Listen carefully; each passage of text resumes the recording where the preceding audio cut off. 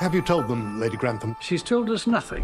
Do sit down. I've come into possession of a villa in the south of France. What villa? Start at the beginning. Years ago, before you were born, I met a man. They spend a few days together and he gives her a house. You never thought to turn it down? Do I look as if I'd turned down a villa in the south of France? A telephone call for you, my lord. Mr. Barber is a producer and director. He wants to make a film at Downton.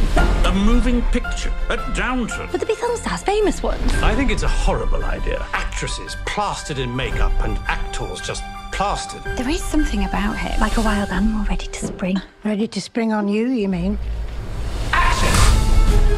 Cut! Sorry.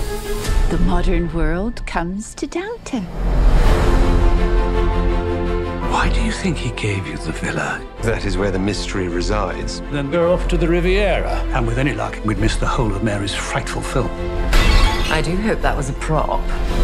You steer ahead. You're the captain now. They better be warned. The British are coming. Welcome to the Villa of the Doves. It's a beautiful place. How happy you must be. Oh, my goodness. Who is she? The Lady Grantham I first went to work for. Granny! Why did you invite us here?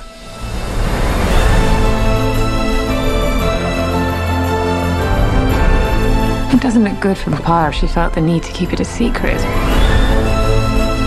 There's trouble in paradise. You don't need me to tell you that marriage is a novel, full of plot twists along the way.